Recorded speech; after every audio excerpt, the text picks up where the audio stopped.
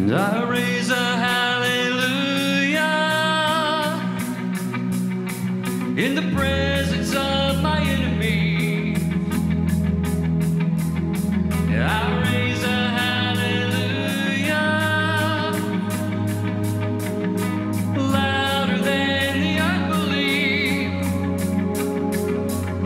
I raise a hallelujah. My weapon is a melody. And I raise a hallelujah. Heaven comes to fight for me. I'm gonna sing in the middle of the storm. Louder and louder, you're gonna hear my praises roar. Up from the ashes, hope will arise. Death is defeated, the King is alive.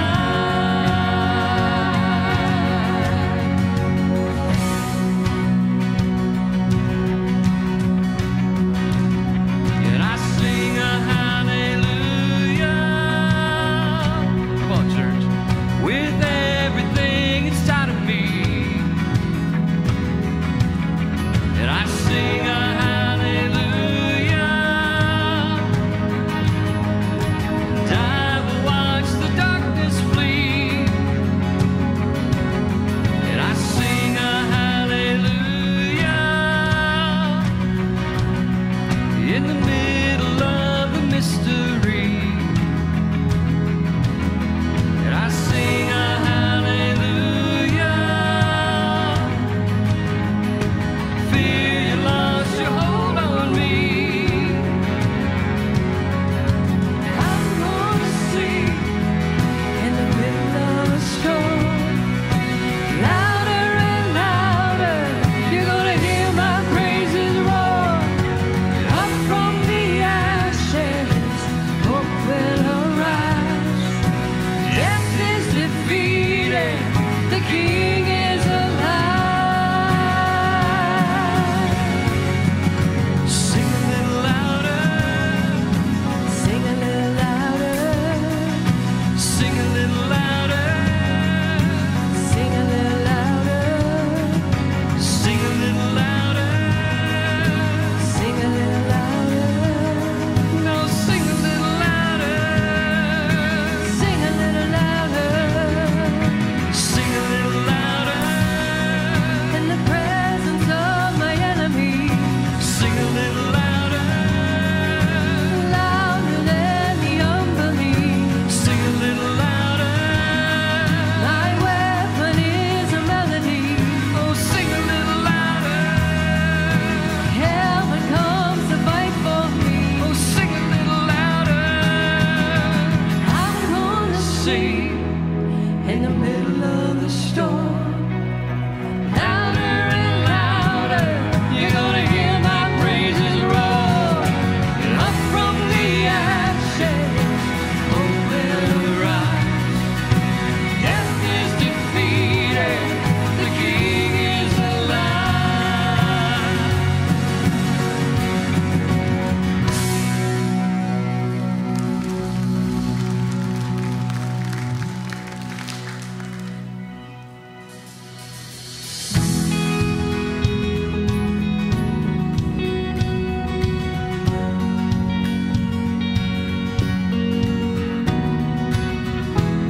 Your love so great, Jesus, in all things.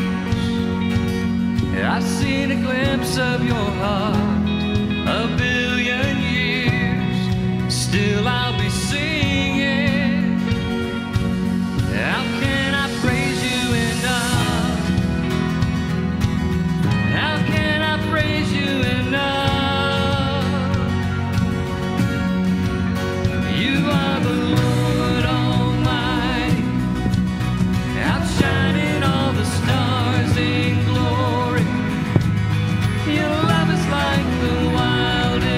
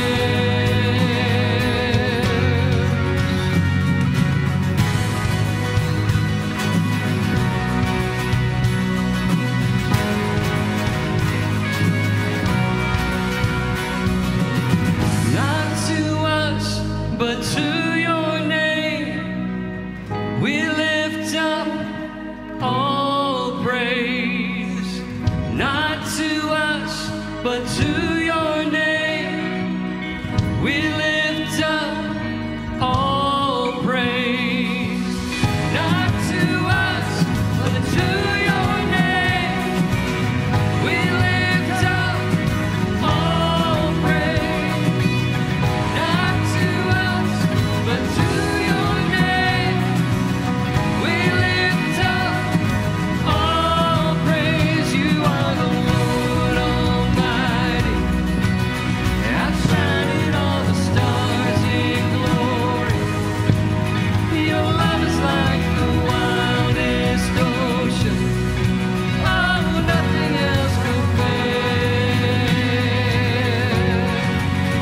You are the Lord Almighty, outshining all the stars in glory. Your love is like the wildest ocean. Oh, nothing else compares.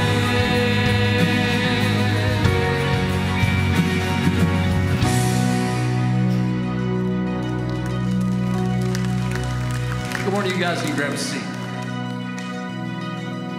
Thanks so much for joining us on the Hill today. We enter into a time of communion. Just, if you haven't already picked it up, the communion's at the stations around the rooms. It always is, and feel free to pick that up as we enter into a time of communion. If you brought your offerings, you need to give here. The black boxes are here as well. We're just glad you're here to worship. We're glad to see faces again. We're glad to be able to get out and share some freedom, share some time together and see smiles once again. It's been so awesome to do that over this past week. I once heard it said, sometimes it's not who you are or what you do, but it's who you raise. That struck me pretty deep. It's not who you are or what you do, it's who you raise. Think back. Think back to a couple named Mary and Joseph. They had no idea what was coming when they got engaged. And who did they raise? The Savior of the world. Dave's going to talk to you today about David and Goliath. Think about David's parents. They had no idea. They just did their best to raise a child. I think about us and our kids. We just did our best. And I will tell you, it's not who I am or what I've done. It's who I raised. Couldn't be more proud. Today, as we circle the table, we come together to worship together and to worship through a partaking of a cup of juice, a piece of bread. It's the same thing with God our Father. It's who He's raising. It's an army. Shouldn't fear. Sometimes we do. But because Jesus went to a cross, stretched out His arms, willingly died for us, wasn't the end, was it? Rose again. He is our King. He is our God. He is the one that we celebrate, the one that God raised. Let's pray together. Father God, we thank you so much for your love, your grace, your mercy. And Father, this morning as we circle your table once again and we think about the sacrifice that we were given before we were ever born. It's so amazing. And the sacrifice that continues on for all of us, for those of us who have chosen to believe and to walk your path and to struggle every day to be your child and to be the right kind of child. Father, for those who know you but have not yet decided to follow you. And Father, for those in the parts of the earth that have no idea who you are yet, God forbid that this earth ends before they do. But this morning, Father, we lift up your Son, Jesus. We thank you for his life, his sacrifice, his resurrection. God, we can't wait to see him. So, Father, focus us on that this morning as we gather. In Jesus' name.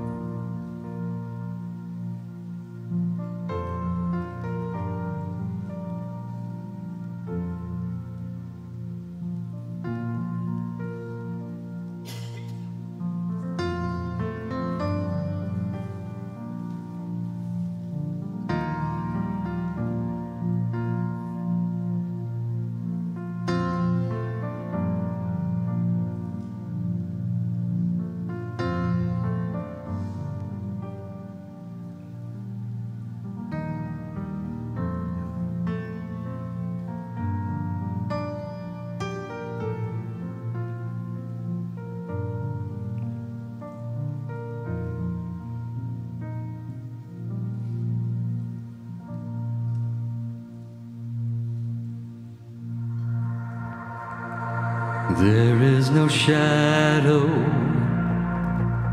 that has ever overcome your light. There is no rival that could ever stand against your might. You've always been with us. Every battle you've already won. We've already won.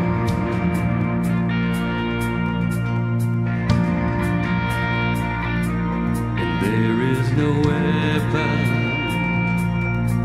that has ever left a mark on you, and there is no army with the power to conquer truth. You've always been with us. Every battle you've already won. You've already won. Show me one thing he can't do. Show me a mountain he can't move. He's a God of the breakthrough. Anything is possible. Show me one thing that's too hard. Show me waters he can't part.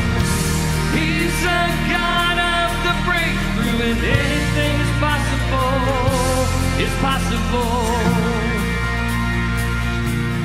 There is a kingdom that's advancing at the speed of light, and in his kingdom every dead thing is bound to rise. Oh God, our Redeemer, he is faithful to revive.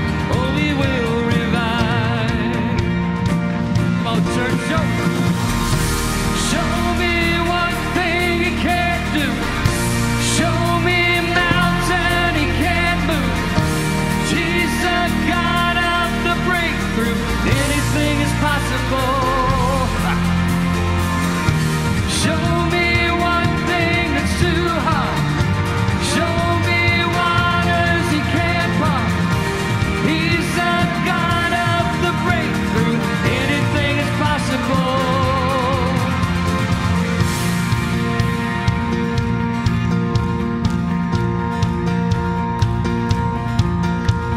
And all of my fear I will turn into praise. Shake off despair as I sing out your name. A victory dance, I will dance out in faith. I will crush disappointment and break every chain. Oh, all of my fear I will turn into praise. Shake off despair as I sing out your name. A victory dance, I will dance out in faith. I will crush disappointment and break every chain. All of my fear I will turn into praise. Shake off despair as I sing out your name. A victory dance, I will dance out in faith. I will crush disappointment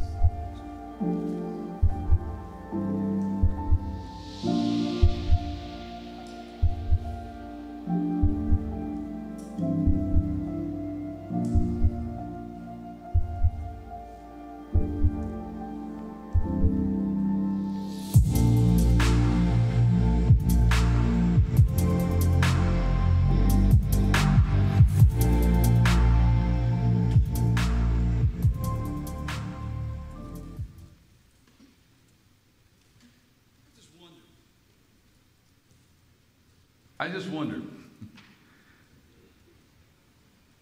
how many of us actually believe that anything is possible? I mean, really believe it. Enough that we would live as if we believed it and act as if we believed it. You know, there's been claims that have been made throughout history about things that were amazing or possibly unstoppable. The Titanic couldn't sink, but in 1912, it did. In 1968, 69, there was no way that the New York Jets could beat the Baltimore Colts in Super Bowl III. But Joe Namath guaranteed it and then backed it up, and they did it. I mean, as recent as 2015, the Kentucky Wildcats were going to set an all-time record. They were going 40-0, and they ran into Wisconsin, and they lost. The Nazi code couldn't be broken. Hitler was going to use it to take over the world. But in 1942, it was broken and turned the tide. There was this unstoppable giant that we read about in the Bible in 1 Samuel chapter 17 that nobody had a chance to defeat until a kid showed up. I don't know what brings you out on a kind of rainy, gloomy morning, but I hope it's the worship of a God who specializes in things thought impossible. And so I'm really glad you're here. We're in week 2 of this series we're calling Heartbeat. And we're looking at the life of this man with the epitaph of a man after God's own heart. And so I hope that you've been kind of mulling over David after last week. We're glad you're here on campus. If you're joining us online, traveling, whatever, we're glad you're here. But for everybody on campus, online, I want you to get your Bibles out and open up to 1 Samuel chapter 17. I want you to get in 1 Samuel chapter 17, grab a Bible underneath one of the seats, get it on your phone, that's okay, your tablet, whatever, because I want you to be able to see some things here. And if you are online, I hope you'll ask questions or make comments, engage in the comment bar, and especially through the summer, we need to remind you if you're traveling, our stuff is podcast on all kinds of places. You can listen in the car while you're driving. If you got questions, see us, we'll hook you up on that. But last week, we started this series, Heartbeat. And we looked at and we said that in each of one of the messages, we were going to look at how David interacted with someone else and what we can learn from that. And so last week we started in his calling, and we looked at how he interacted with Samuel as Samuel came to anoint him the next king. And in this section here in chapter 17, we're going to see this young David start to earn some stripes as a military leader by taking on this giant. Now, here's what I don't think about this particular scripture. I don't think that God chose to include this particular story and this particular scripture to help prepare you and I to fight men that are over 9 feet tall. I'm going to go out on a limb and say chances are none of us have ever or will ever meet a dude that's over 9 feet tall. I'm going to say that that's not why it's in here. I really think that it's in here for much bigger reasons. In fact, I'll go as far as not only will we not see any guy 9 feet tall, I'm going to bet, I may be wrong, but I would go out on a limb and say probably none of you know anybody named Goliath. Now, you might know a dog named Goliath or a bull. You know, people tend to name really big animals Goliath. But I don't know any mom that, you know, when little one was born, she looked at him, let's call him Goliath. There's not great connotations attached to that name. But I'll bet you this too. In fact, I'll guarantee you this, that every one of us in here has a Goliath in our life. Maybe multiple Goliaths. Maybe multiple Goliaths. Because see, a Goliath is any problem or challenge or obstacle or worry or sin that's standing between you and God. Your personal giant is standing in the way of where you are and where you know that God wants you to be and to go. And so I think the story of the heartbeat of David is critical for us because we all of us, have things that we're facing in this life that are bigger than us. Goliath was bigger than David. But catch this, because you got to understand this, God was bigger than Goliath. That's a truth that we can take into our own life, that whatever our Goliath is, it might seem bigger than us, but God's bigger than our Goliath. You've heard the old saying, the bigger they are, the harder they fall. We know that. Here, let me suggest this concept to you, okay? The bigger your God, the smaller your Goliath. In fact, we'll come back to that a lot today. That's our bottom line today. Now, I'm not saying that we all have different gods. That's not what I'm saying in that statement. I'm not saying that my God is in any way bigger than your God. There is only one God, and He is bigger than the universe. But as your view of God, as your understanding of God, as your trust in God grows, the Goliaths in your life will tend to shrink. Remember the old movie, Honey, I Shrunk the Kids? Let's just play that out and let God say, honey, I shrunk your Goliath. I shrunk your Goliath. So let's look at the Bible to get the setting, okay? In the early part of chapter 17 there, you get the setting. Chapter 16 was when David was anointed as the king that would replace Saul. And in the beginning of chapter 17, there's this stalemate. You got the Philistine army that's gathered on a hillside overlooking the valley of Elah. All right, so you've got this army up here on the hillside, and then you've got this valley, and then over on the other hillside is the Israelite army. And they're kind of stuck at a stalemate. They're both up on the hillside. No armies are really ready to charge the battle, to charge the valley. And then one day, a representative, actually a very large representative of the Philistine army, decides to come out and make this one-on-one, mano-a-mano challenge. And it tells me that most of the Philistines, here, you think about it, they're up here on the hillside. They've just been up there for a few days, and none of them are coming down. It kind of tells me that the general population of the Philistine army was just as worried about battle as the Israelite army. The difference maker was the Philistines had a trump card. They had the big brother, you know, that you call on when you get in trouble in school and you want big brother to come and take you. They had the enforcer, the neighborhood bully. So Goliath steps out, walks down partway down the hill, and offers this mano-a-mano challenge. It's pretty simple. Send somebody, we'll fight mano-a-mano to the death. And the loser's army becomes slaves of the winning army. I've never seen somebody 9 feet tall. I've got some good friends that are 7 feet tall. But I've never seen anybody 9 feet tall, actually more than that. But I've had some giants.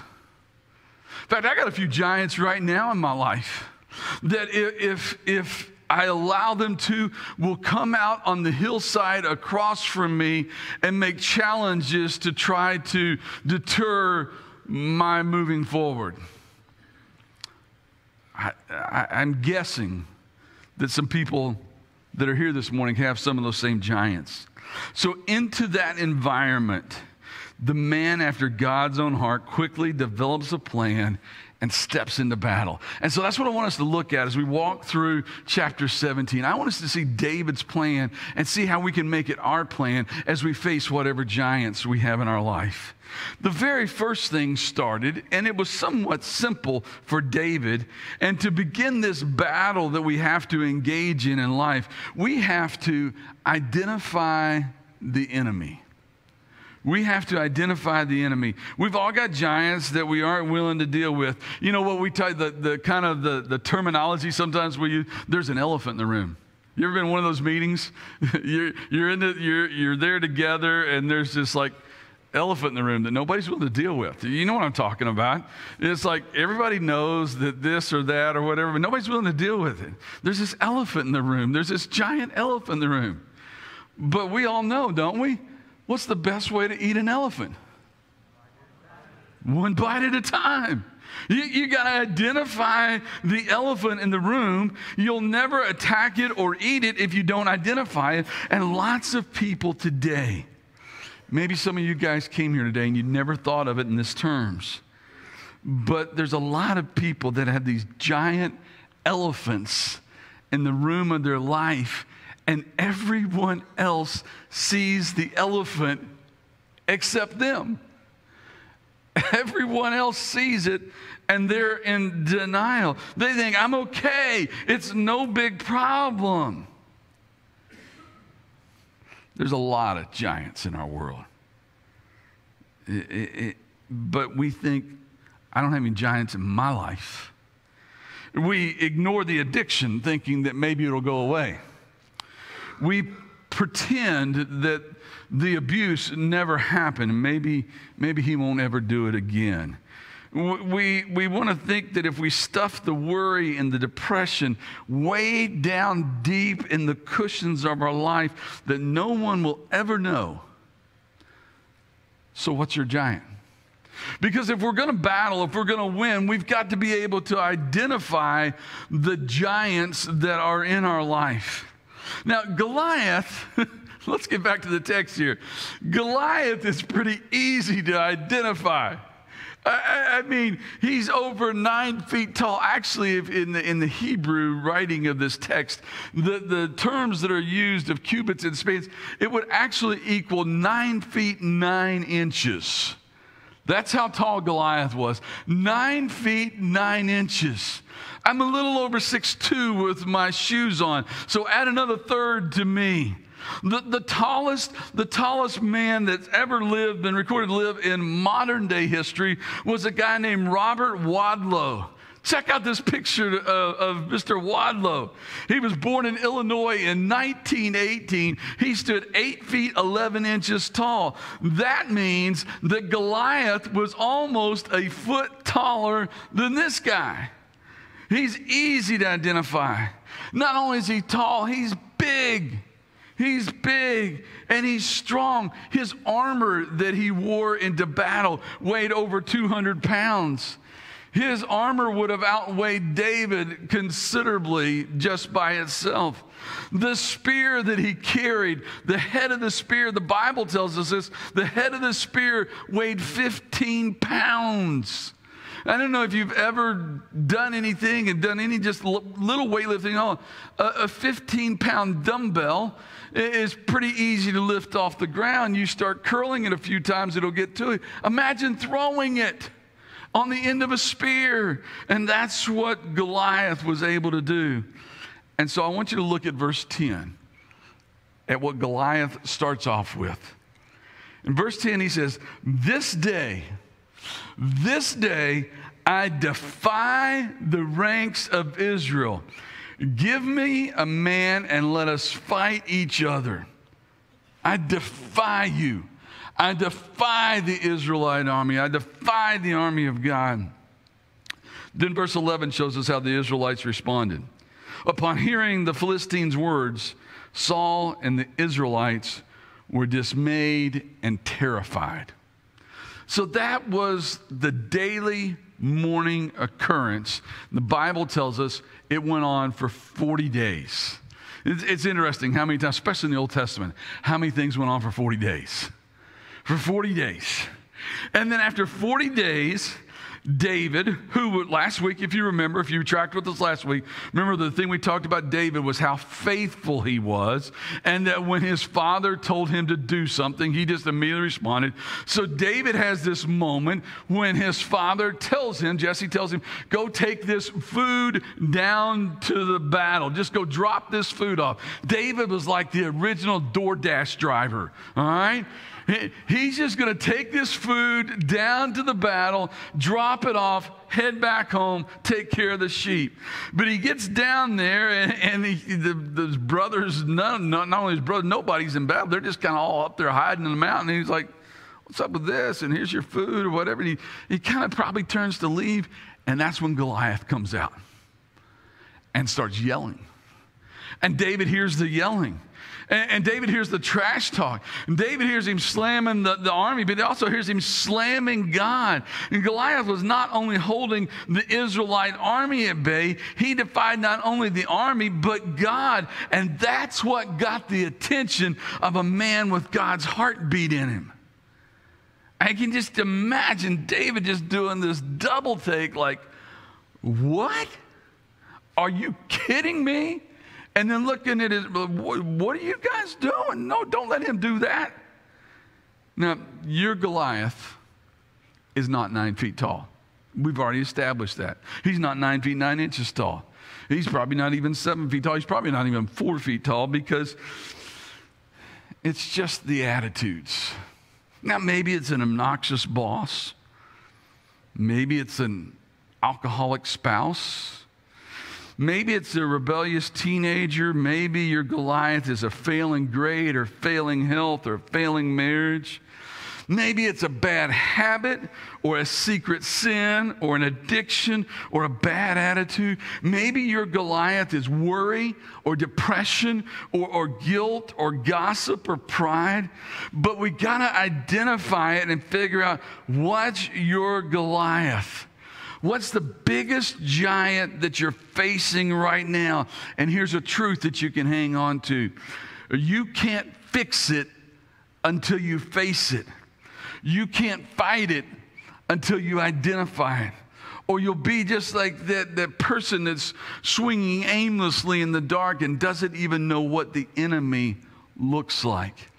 And Satan specializes in that. He's a deceiver. He wants to hide himself. He wants to hide the giants. He wants to let them be there, but not let you know what they are, because if you know what they are, you identify them, you might be able to turn it over to God and gain victory. So we've got to identify what the giant is. The second thing David did was, you just got to ignore the skeptics. You got to ignore the non-believers. David hears this smack talk. He can't figure out why nobody is doing anything, and so he starts to ask questions. Skip down to verse 28. David has been asking all these questions. Why aren't you guys doing anything? Who's going to step out? And Eliab, who's David's oldest brother, steps out. He hears him speaking with the other men, and he burned with anger, the Bible says. He burned with anger at David and asked him, why have you come down here? And with whom did you leave those few little sheep in the desert? Notice the dig there. Notice the dig he's getting there. It's like, you're just a shepherd boy. What are you even doing that? Oh, and by the way, who's got your sheep? Who's taking care of the lambs? And then he goes back and he comes hard now. He says, I know how conceited you are and how wicked your heart is. You came down only to watch the battle. I don't know about you, but Eliab seems a little touchy to me. Maybe he's still a little ticked off that he didn't get anointed king. And so he adds to that and challenges David. But to his complaint,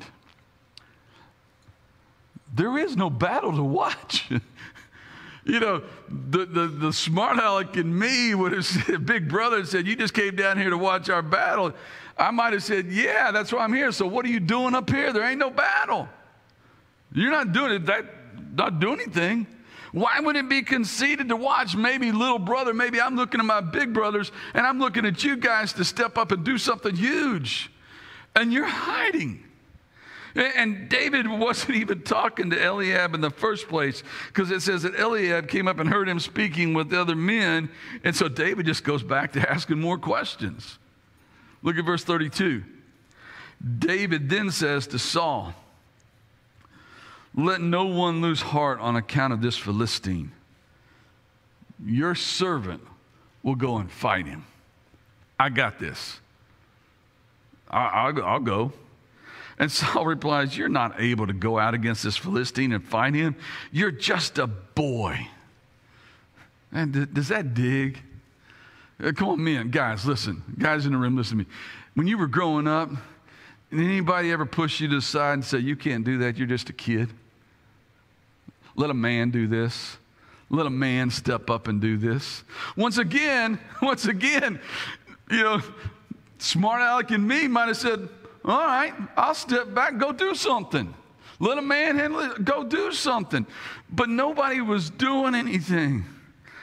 And Saul says he's been a fighting man since he was a youth. See, here's what we got to understand. We got to be able to identify our giants. But understand this, anytime you step out to conquer a giant, you're going to face skeptics and critics who would rather tell you you're stupid for even trying to do something significant because it points out their unwillingness to do anything. And so they'll tell you can't do it. It'll never work. So we need to identify our giants. We need to kind of ignore our skeptics. And there needs to be at least a moment where we remember our victories. When Eliab and then Saul challenged David, he immediately reminds him, "Hey guys, this isn't my first rodeo. This isn't my first fight with God in my corner." Look at verse 37. "The Lord who delivered me," I've already been there, we've been in battle, "and the Lord delivered me from the paw of the giant and the paw of the bear. That same God will deliver me from this Philistine." David defends his ability, but notice what he does. He's really quick to give credit to who? He's really quick to give the glory to God. The Lord did this. God delivered me then, and he will do it again. Remember what he said, what we said earlier? The bigger your God, the bigger your view, the bigger your understanding, the bigger your trust, the bigger your God, the smaller your Goliath. David knew that he served a big, big God. And so one of the things that you may need to do right now is take a 30-second pause and remember the things that God's already brought you through. Remember the battles you've already been in your life, however long that might be. Remember the times when you knew you were in a mess, you knew you were in a fix, and God stepped in, and there was victory. And so you can identify the giant, you begin ignoring the skeptics. One of the ways that you do that is by remembering your victories, remembering what God's done, and then fourthly, focus on your strength. Focus on your strengths. Once everybody realized this kid's serious, he's going in. Well, Saul tries to save a little face by saying, "Well, if you're going to go, here, at least put my armor on. At least take my weaponry. At least take all the things that I already have in my toolbox to protect me that I'm not willing to use. But if you're going in, here, at least take this," because he's thinking in his mind, at least when David gets killed, nobody will say, "I didn't do anything," because he'll die with my armor on. He'll die with my armor on. David actually tries it on. It's a miserable fit. It's like the short, skinny guy trying to put on a 52 long suit jacket. It ain't going to work. You can't move. He couldn't move. He couldn't fight. It just wasn't for him. He decided to go with what he was good at. And so he slips out and heads down the stream. He heads out to find a couple stones. Because he knew that sling that he had tucked into his belt. He knew he could clip the wings off a mosquito at 50 yards because he had practiced. He had some skills. He had some gifts. And so off to the battle he goes with that sling. He stops and he grabs these 5 stones and he enters the battle zone, focusing on his strengths. See, you've got some giants. We all do.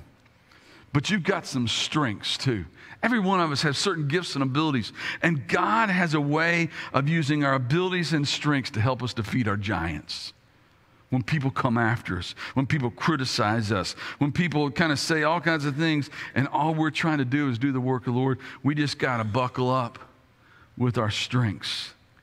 The 5th thing David did, and I think this is the most powerful part of the story. Because we kind of know. I mean, if this was your first day in church, but you've grown up in America, the chances are really, really high that you know how the David-Goliath battle ends. I mean, that just kind of gets portrayed everywhere.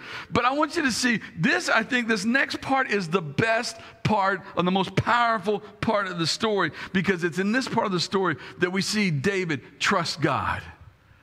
Because if we're going into battle, that's what we've got to do. See, it's about to get real. He's going in. David's brothers are kind of thinking, Goliath, he's too big to swing at. He's too big to hit. And David goes in thinking, are you kidding me? He's too big to miss. And so he starts into the battlefield, and Goliath is furious. Look down at verse 43 of your text. Look at Goliath's response. Are you kidding me? Am I a dog that you come at me with sticks? The Philistine cursed David by his gods. And he says to him in verse 44, come here, and I'll give your flesh to the birds of the air and the beasts of the field. Malcolm Gladwell has written a book called David and Goliath, and the underscore is Underdogs, Misfits, and the Art of Battling Giants. And in that book, he tells us that everyone has weaknesses, and one of the weaknesses of giant people is some of their senses aren't great, and typically they don't see very well. So Goliath is like, come here, boy, so I can see you, and then I'm going to deal with you. And so David just keeps coming. Then here's the part. Do not miss this. If you're a highlighter, an underliner, verses 45 through 47 are the most important things to highlight. Don't worry about highlighting and underlining David killed Goliath. We know that's coming. Look at verse 45. David says to Goliath, says, you come against me with sword and spear and javelin, but I come against you in the name of the Lord God Almighty, the God of the armies of Israel, whom you have defied. This day the Lord will hand you over to me, and I'll strike you down and cut off your head. Today I will give the carcasses of the Philistine army to the birds of the air and the beasts of the earth, and the whole world will know that there is a God in Israel. The whole world will know. Underline that. And all those gathered here will know that it is not by sword or by spear that the Lord saves, for the battle belongs to the Lord, and he will give all of you. Notice, David's not even just stopping at Goliath now. He's kind of shouting at all the army. He said, all you guys are going down today. This man with the heartbeat of God knew that it wasn't his battle. He knew the battlefield belonged to the Lord.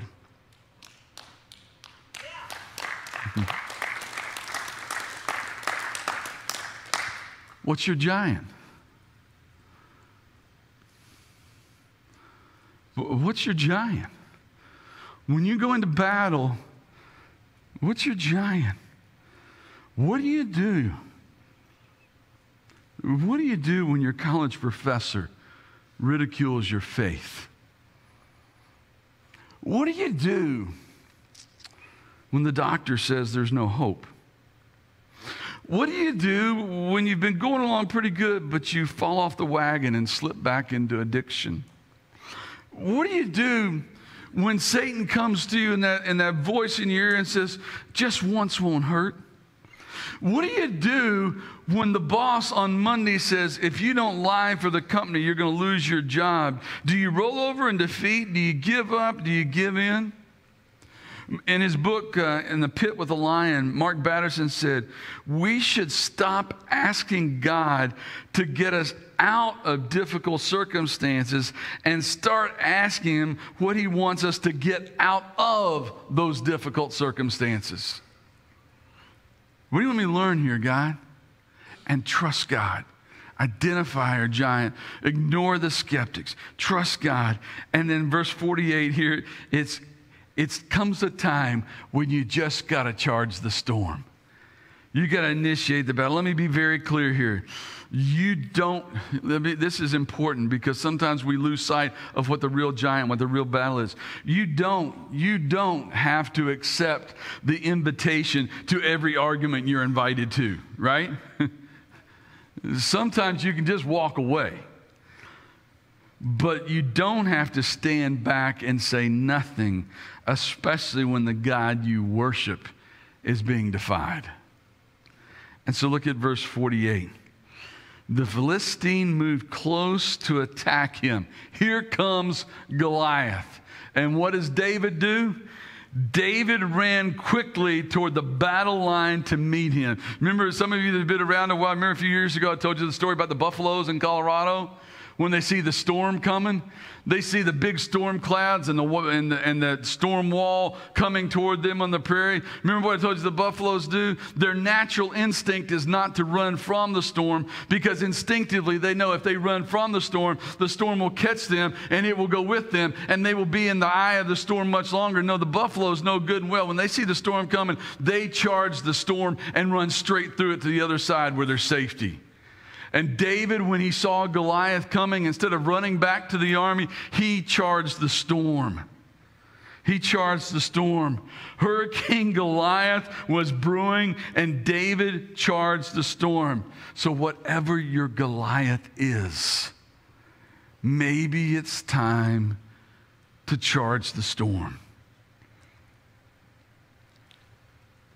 And then the stone flies. We know that part, right?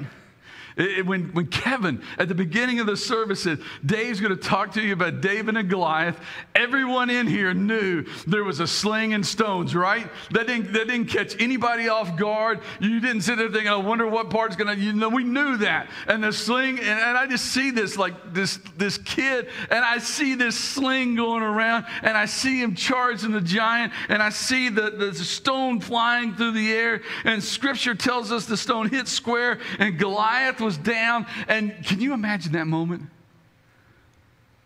Can you imagine that moment? Everyone's stunned. The Israelite army is like, oh my, he did it. He really did it. The Philistine army is terrified.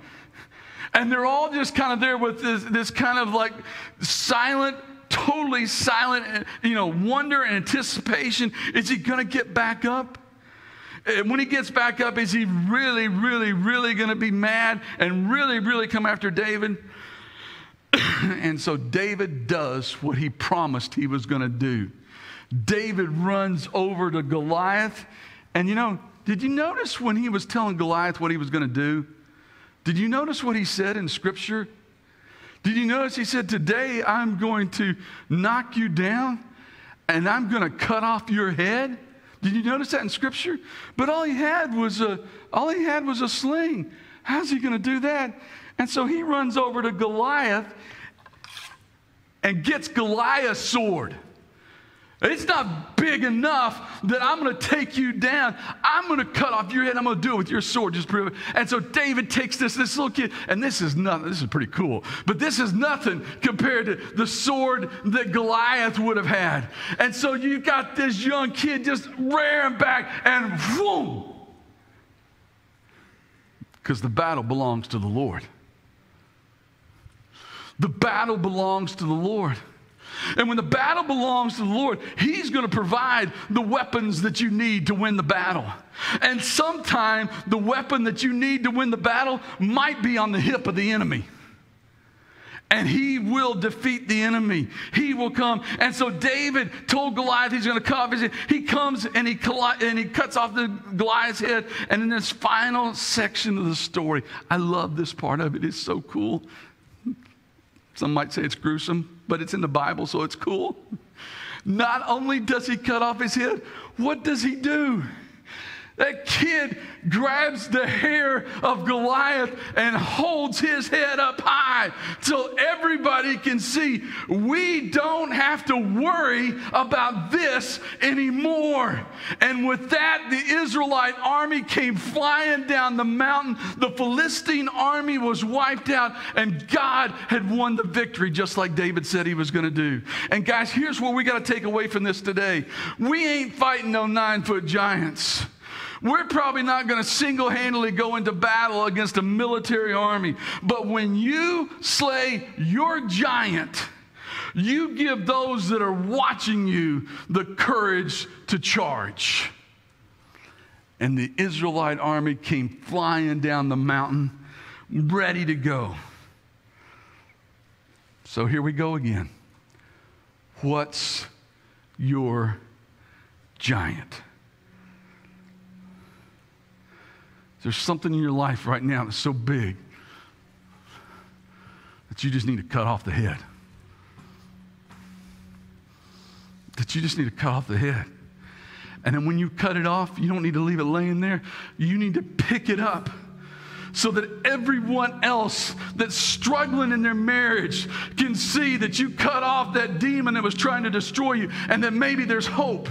That you can see, that everyone that's battling cancer can see that you took it on head on and you gave all glory to God. That whatever addiction it is, and it gets a hold of you for a little bit and you conquer it, you need to hold it up so that those that are still battling know that there's victory in the name of the Lord. Because the more God becomes real in your life, the bigger your view, the more your understanding, the greater your trust, the bigger your God, the smaller your Goliath. And the heartbeat of God is to give the battle over to Him and go slay some giants. Would you guys stand up with me? Kevin, Deanne, the band are going to lead us in a worship song. Jason's going to be down here. Bradley's in the room. Bobby's in the room. If you need to talk to someone or you just need to pray, God, this is my giant. That's what I want us to do more than anything else right now. I want every one of us right now to identify a giant in our life and get ready for battle. If you've never accepted Jesus as your Lord and Savior, that's the biggest giant in your life right now. You need to plug into the power source because the battle already belongs to Him and you're wearing yourself out fighting it alone. You need to surrender. And so while we sing, let's just make this a worship time where we deal with some giants.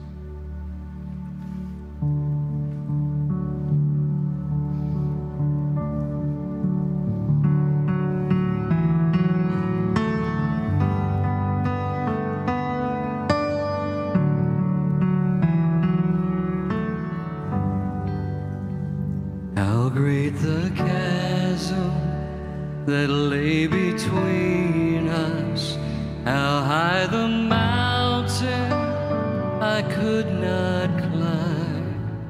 In desperation I turned to heaven and spoke your name into the night. Then through the darkness your loving kindness tore through the shadows of my soul. The work is finished, the end is written. Jesus Christ, my living hope.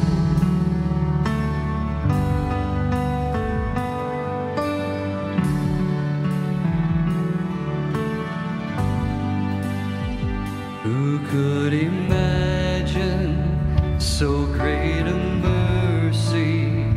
What heart could fathom such boundless grace? The God of ages stepped down from glory to wear my sin and bear my shame. The cross has spoken, I am forgiven. The King of Kings calls me his own. Beautiful Savior, I'm yours forever. Jesus Christ, my living hope. Hallelujah, praise the one who set me free. Hallelujah, death has lost its grip on me. You have broken every chain. There's salvation in your name, Jesus Christ, my living hope. Hallelujah, praise the one who set me free. Hallelujah, death has lost its grip on me. You have broken every chain. There's salvation in your name, Jesus Christ, my living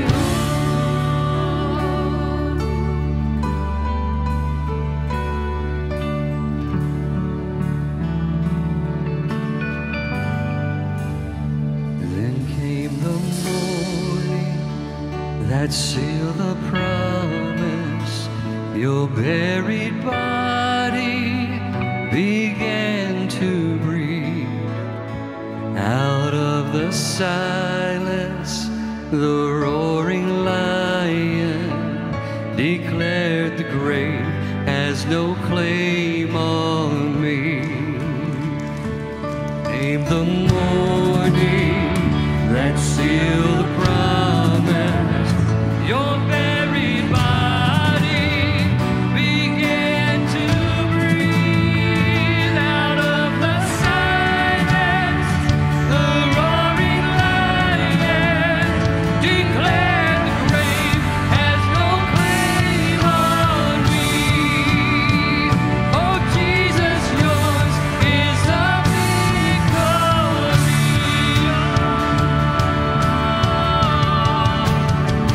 Sing hallelujah,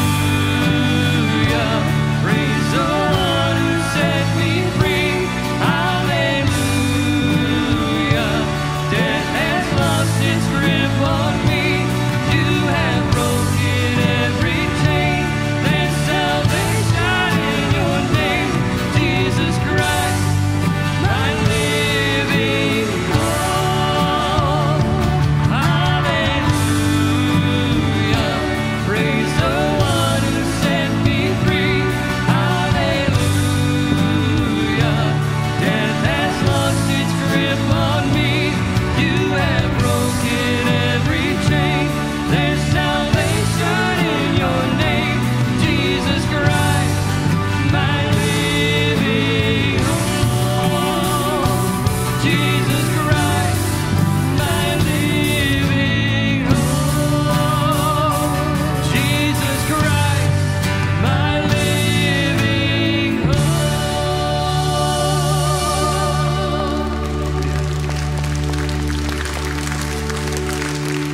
At the very end of the story, David takes the head all the way back to King Saul, who he's going to replace, to say, look, you don't have to worry about him anymore.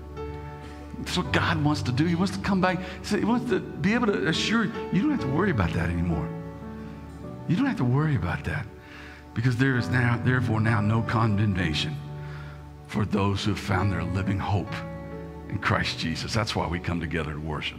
And I'm glad you guys are here today. If it's your first time, man, thanks for coming and joining us. Out in the lobby, the I'm New wall, big orange wall, Brett and his team have got a gift for you out there. They love to greet you and welcome you. If you've been trying to figure out what do I do next, or you're interested in Pathways, which is our on-ramp to salvation and to membership, to discipleship, to involvement, all those things, the next Pathways is June 22nd in the Next Step room back there. There's a team of people that can tell you more about that, help you get signed up. And if you haven't joined us yet, it's not too late. We're reading through the entire New Testament this summer. There are cards up here on the end of the stage and on all the little tables out in the lobby. Today's June 6th, so we're on day 6. And so we'll read chapters 16, 17, and 18 in Matthew today and keep moving through that for the summer. And so, man, I want you guys to get involved in that journey. Thanks for being here. Get out of here. Go love God and love people, and let's go change the world.